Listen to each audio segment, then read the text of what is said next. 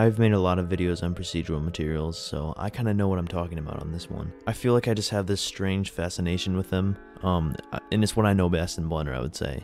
So this is the easiest way I could figure out how to make moss in Blender. You can always like texture paint it and stuff like that, but I honestly find that kind of boring, so I just do it in the shader editor. This material can look pretty photorealistic, but I would say if you want it to look as real as possible, this probably isn't for you. But if you want to learn the basics of the Blender shader editor and maybe learn how to make a cool material doing it, this is definitely the video for you. Today I'm just going to be showcasing the musgrave texture and how it kind of is perfect for this kind of thing. So let's just go ahead and get right into it. Alright, so I'm going to go ahead and add an icosphere, just because I think that is the best object to test out a material. Feel free to add this to whatever object you want to, but I'm going to be using an icosphere for demonstration. So this shader is fairly simple if you break it down into parts. Just go ahead and create a new material. And it's also very easy to add moss onto an existing material as well. So I'll show you how to modify it to fit an existing material at the end. So right now it's just going to be one principled VSDF, and we're just going to go ahead and add a noise texture.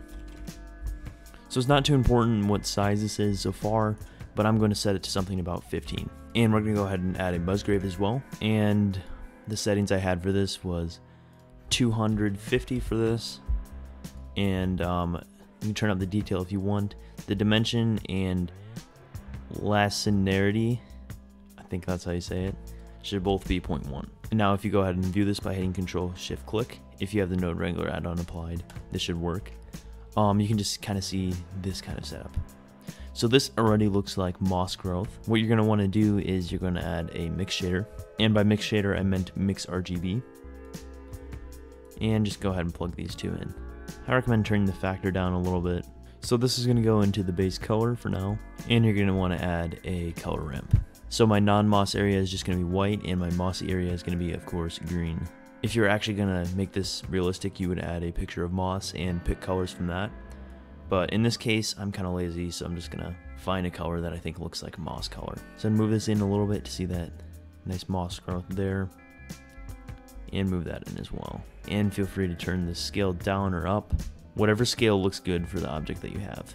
And you can go ahead and add other colors as well, just to make the moss look a little bit better. So I think those two colors are what I'm going to be using for now. So I'm going to duplicate this color ramp because I need it for other parts of the material. So in this one, I don't need this right there. I just need it to look like this, and I just desaturate this and turn this down. Or sorry, turn that up and then turn this one down. And I'm going to be using this as a roughness map.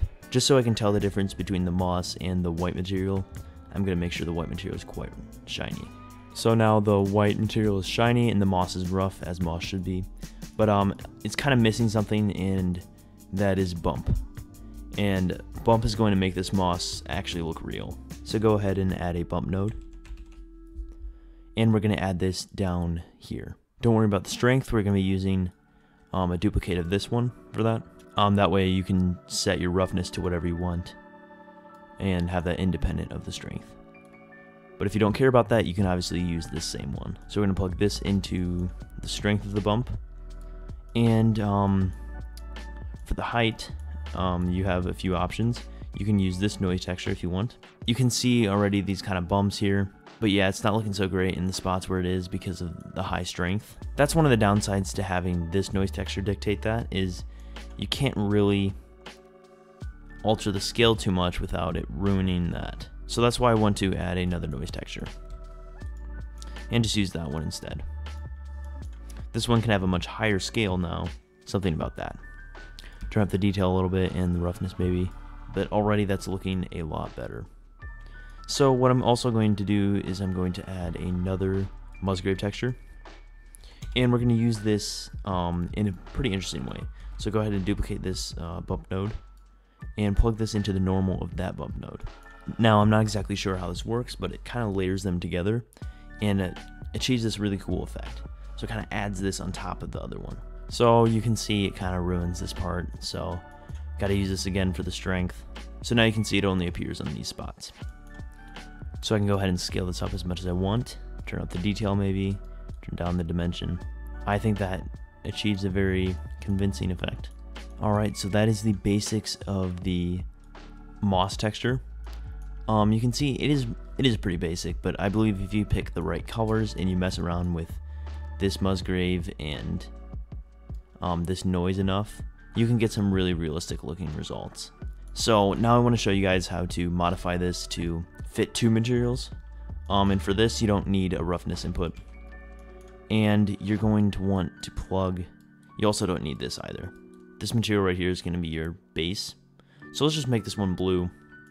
And you actually don't need to plug this in for now. Just leave this node set up here, don't delete anything yet, except for that roughness thing, of course. So I'm going to turn up the roughness on this.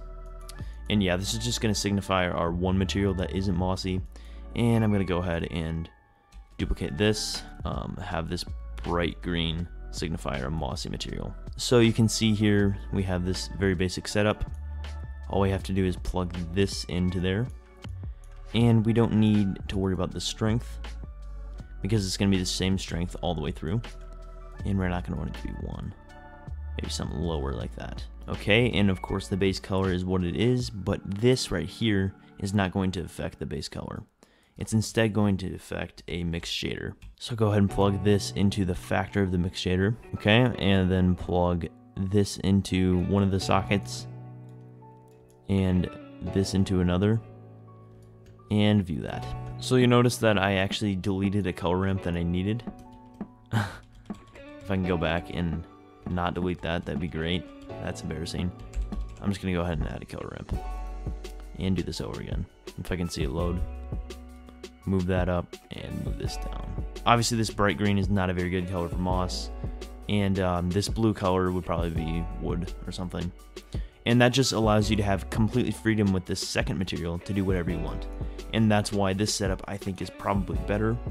But I would say the first setup is more interesting because there's a little more going on and it's just one material, or one principal BSDF. So yeah, that is the basics of making a procedural material. I think moss is a really good example of showcasing the musgrave texture. I think that works really well. That's kind of what got me started on this idea. So yeah, thank you for watching. Go ahead and check out my other tutorials that are similar to this. If you did enjoy, maybe consider subscribing, and I will see you in the next one. Goodbye.